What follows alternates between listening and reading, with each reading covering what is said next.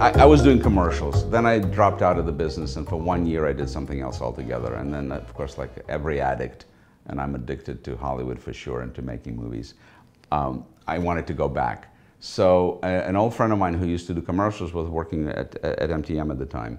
And she said, well, come and meet Abby Singer, who is totally a legend in our business. So I met Abby Singer, and we talked, and then he gave me a job on a pilot, which didn't sell.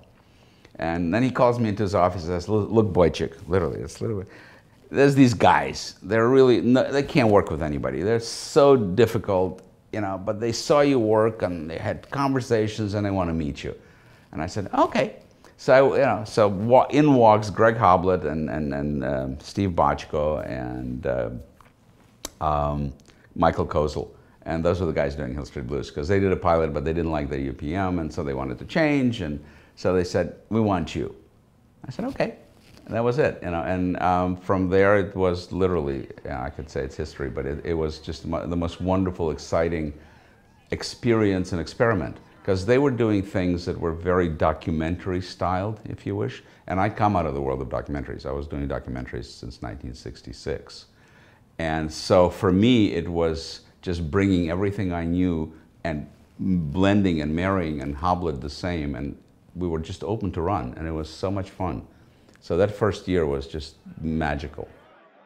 On Hill Street, we were, as producers, completely involved in the directing of the show.